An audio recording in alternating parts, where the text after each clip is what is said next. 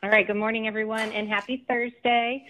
I'm Jenny McCullum, the Chief Procurement Officer for JEA and the Chair of the Awards Committee. I'd like to call the August 12th, 2021 awards meeting to order. We do have a quorum with Joe Arfano, Stephen Datz, and Hai Vu present on site and in the room, and then we have Ricky Erickson and Laura Dutton remotely via WebEx. We also have OGC represented by David Miggett, and then budget is represented by Lori Whitmer. Before we get started, I'll ask if there's any public comment in the room or anything that came in via email before the meeting started. No public comment. Great. Is there anybody on the call that would like to make a public comment in regards to the agenda for August 12th? All right, seeing none, we will start reviewing our agenda. We have items 1 through 6, and they've all been reviewed by procurement and by budget and are ready for the awards committee review. What we'll do is we will roll call, or I'll go through each award individually. We'll ask for any comments or questions from the awards committee members. I'll ask for a motion and a second to approve, and then we'll roll call individually through the members for their approval. We'll start with the meeting minutes from August 5th, 2021. Are there any comments or questions?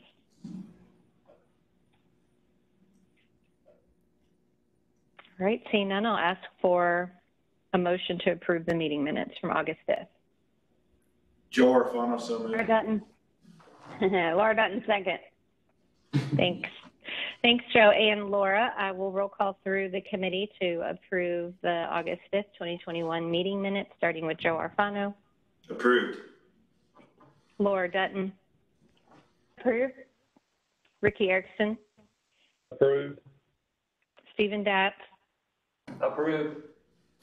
And Hai Vu. Approved. All right, award number 2, this was a request for proposal. This is for our dental insurance plan, which is self-insured by the JEA employees. Excuse me.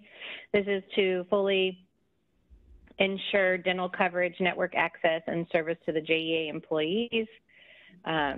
Metropolitan Life Insurance Company is our recommended awardee in the amount of $1,347,000 or $47,874.20. We have this set up as a 1 year with 4 optional 1-year renewals. We received 6 proposals, and we utilized our benefits broker, Gallagher, to help us administer and evaluate the RFP in compliance with the JEA purchasing requirements. Gallagher provided a dental cost comparison, which we also have attached as backup. And when we compare the price between the current contract and the new contract, it's resulted in an estimated about 9% savings over the 1 year, so about $130,000 for the JEA employees. And then I'll note that MetLife offered a rate guarantee of 2 years. And then for years 3 and 4, we would have negotiations, but they would be capped at 5%. And then in the fifth year, further negotiations if we would like to utilize that last renewal. But if the rates we find they aren't capped, but if we find that they are not reasonable, JEA will rebid those services.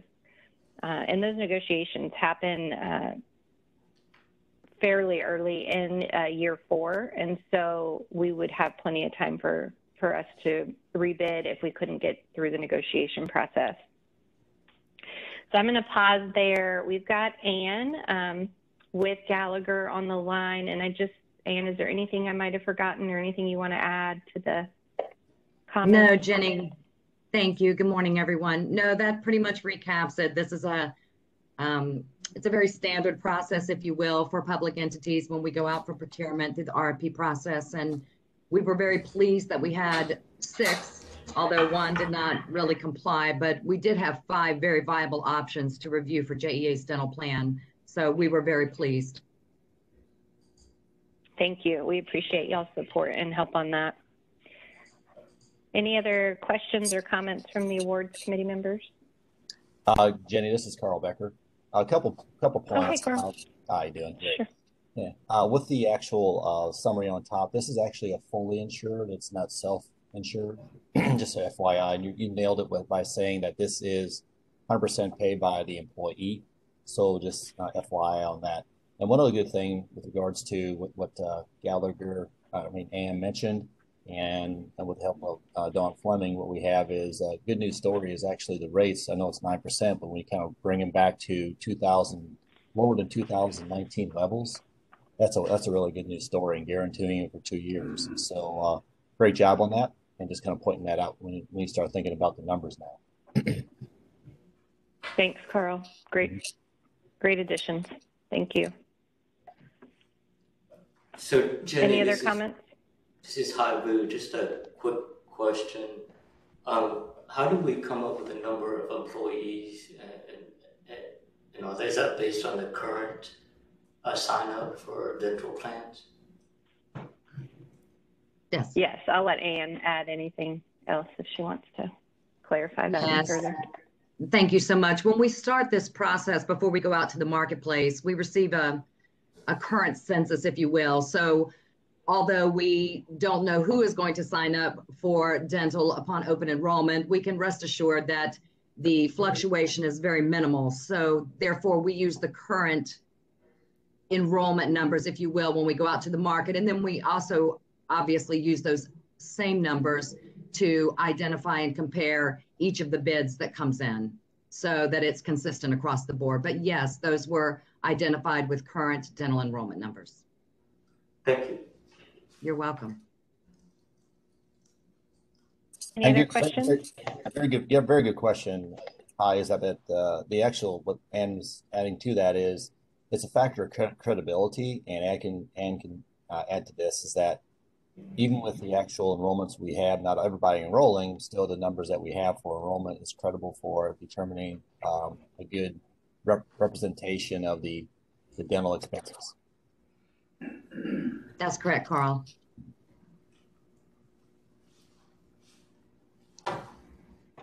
Thank you, Carl and Ann. Any other questions from the committee members? All right, I'll ask for a motion to approve award number 2. Haibu, so moved. Stephen Datz, second. Thank you. We'll roll call through the committee to approve award number 2, starting with Haibu. Approved. Stephen Datz. Approved. Joe Arfano. Approved. Laura Dutton. Approved. And Ricky Erickson. Approved. Wonderful. All right. If everyone can just make sure they're on mute for me, we'll move to award number 3. This is an invitation for bid. This is Consolidated Rivertown Water Treatment Plant Project. This is for the production, or the water treatment plant production and backup well drilling, as well as constructing the wells and associated pipes and site work for the Rivertown Water Treatment Plant. Williams Industrial Services, LLC is our recommended awardee. And this is quite a large project at $14,697,198.63. We are expecting this project to be completed in May of 2023. And we had good competition on this one. We had 4 different bids received. And when we review the award amount with our budget estimate, we're looking at about 3.5% lower than what we were estimating. And I'll just note some of the differences between the estimate and the bid were attributed to management and administration efficiencies and resulting cost savings by consolidating 2 construction contracts together. So part 1, the well drilling contract, and part 2, the water treatment plant, wellhead, mechanical, and pipe installation contracts. So put those 2 together for one implementation. I will pause there and ask the committee if there are any questions or comments.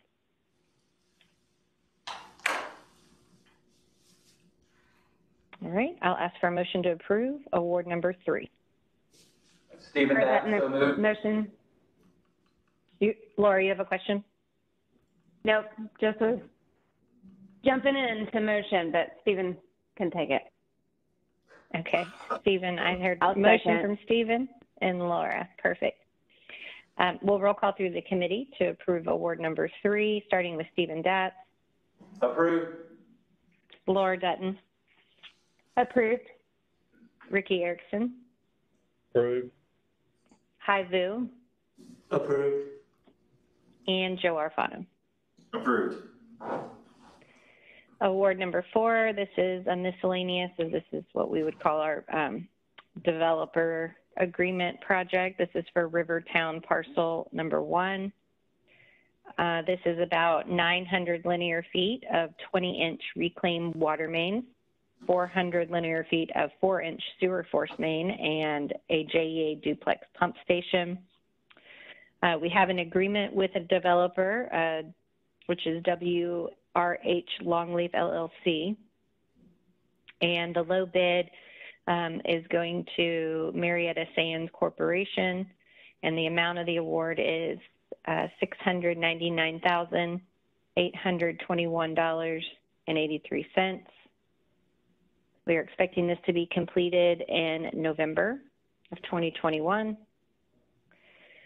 And I'll note with the developer agreement, so we've got the, it's a Rivertown Developer Utility Service Agreement that dates back to December of 2004. And then a partial assignment and assumption of the service agreement, which happened in May of 2021. So we put these developer agreements together and then work with them when needed if we want to increase sizes, outside of our specs or whatever they would normally be required to install if we want to upgrade. And if I said any of that wrong, Deanna, please correct me. But when we were looking at this, yes, go ahead. Sorry. So for the developer agreements for Rivertown, it's not actually based on if we want something upsized. That was an overall backbone infrastructure for it. But otherwise, everything else, yes. Okay, thank you. All right, and then I'll just note that we had 2 bids received. We got 2 no bids, but ultimately Marietta Sands Corporation is the lowest bidder. I'll just note too that they are the current contractor on this development, and so their mobilization costs are going to be lower, which helps them from a bidding perspective. So it looks like it's about 13% lower than our award estimate. Deanna, do you have anything else to add that I might have missed? No, I think you covered it all. Okay. I'll ask if there are any questions or comments from the awards committee.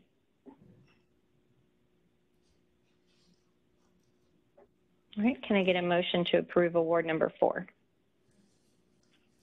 Hai Vu, so moved. Joe Arfano, second. Thank you. We'll roll call through the committee to approve award number 4, starting with Hai Vu. Approved. Joe Arfano. Approved. Stephen Datt. Approved. Laura Dutton. Approved. And Ricky Erickson. Approved. Thank you. Award number 5, this is a renewal, and also we'll call this a contract increase. This is for FY22 HP equipment purchases. CDW Government LLC is the awardee in the amount of $1,986,548.96. So we are utilizing the 1-year renewal option that we do have, but I'll note that we are doing a contract increase for an additional purpose in FY21 for about $560,000, and then which is included in that award amount, and then the 1-year renewal amount is about 1.4. We are still getting the discount that HP, that CDW is offering. It's between 47 and 63% discount off list price, and the first year support is included. So the same contractual discounts on any additional related HP equipment not specifically listed in our attached pricing sheet. So across the board, we'll put what we believe we need for the year, but if there's anything that comes up, we also will get that discount pricing on anything else. So the original award does allow for the purchase of additional equipment not specifically listed. And I'll note that the estimate for FY22 is significantly higher than FY21 due to the specific inclusion of HPE 3-par storage purchases. And that's about $930,000. And then the HPE I don't know how you're going to catch me on that, but it's, thank you, environment, which is about $428,000. So these items we previously purchased either through like an existing GSA contract or through single bids, and by including them here, we're going to save about 50%.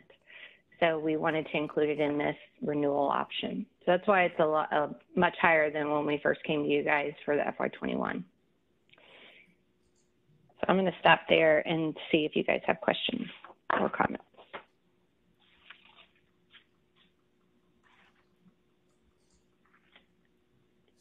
All right, I will. Jenny, this is Haibu. Just wanted to confirm we are expecting over $500,000 of equipment purchase and delivery by the end of this fiscal year. Yeah, correct. I didn't hear that, but I think Stephen answered it. Yeah, I'm sorry. I was just confirming that we're expecting purchase and delivery of over $500,000 of equipment, and Stephen confirmed. Thank you. You're welcome. Any other comments or questions? All right, I'll ask for a motion to approve award number 5. Joel. I'm going to give this one to Laura. Laura gets the first motion. And then Haibu will be our second. Roll call through the committee to approve award number 5, starting with Laura Dutton. Approved. Ricky Erickson. Approved. Haibu. Approved. Joe Arfano. Approved. And Stephen Datz. Approved.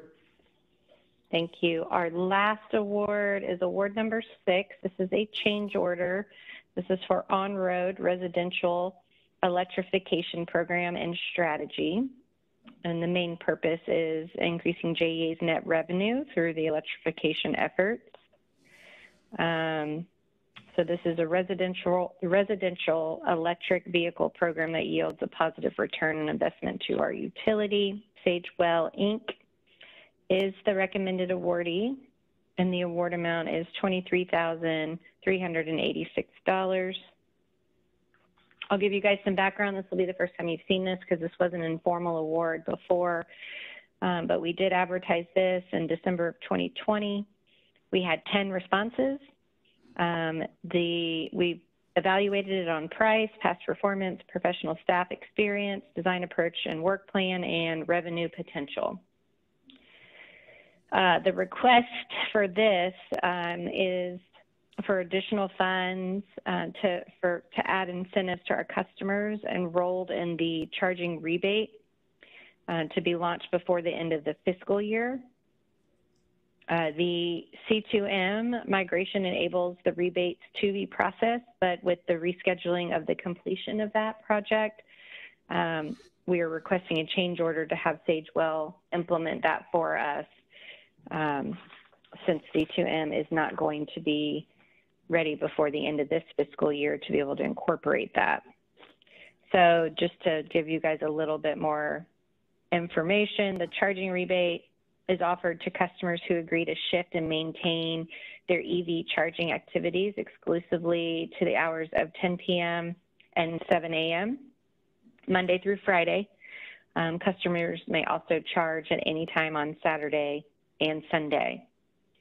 And I'm going to pause and say I wish I have electric through FPL, and they do not offer these programs, which I wish they did.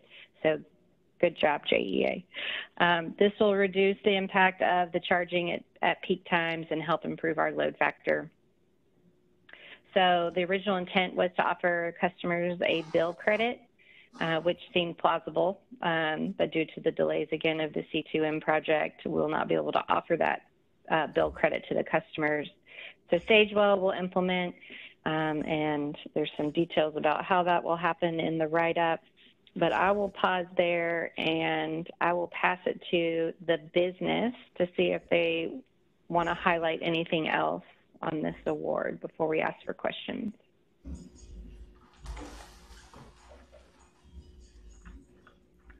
Or Nathan. Hi, Or Nick. this is Tony. I was trying to start my video. I apologize for the delay in coming on. That's okay. Jenny, I really feel that you've summarized it very well in this case. Just kind of add that as we were evaluating the proposals, we knew that Sagewell had obviously put bill credits in their proposal originally. And when we reached out, it looked like, given the timelines with C2M migration, that this was a plausible scenario where we would be able to establish some bill credits to customers. So we made the decision not too long ago that given the delays that and the need to bring your own charger on the street, that we needed to get this change order and have Sagewell actually do the implementation. Perfect. Thanks, Tony. Any questions or comments from the awards committee? So, Jenny, the reason we're bringing this item to the awards committee is the change order kicked it over the $300,000 limit. Okay. Correct. Thank you. Good question. Any other questions? All right. I'll ask for a motion to approve award number 6. So moved. Joe Orfano, second. Thank you. We'll roll call through the committee to approve award number 6, starting with Haibu. Approved. Joe Orfano. Approved. Stephen Datz. Approved. Ricky Erickson. Approved. And Laura Dutton. Approved.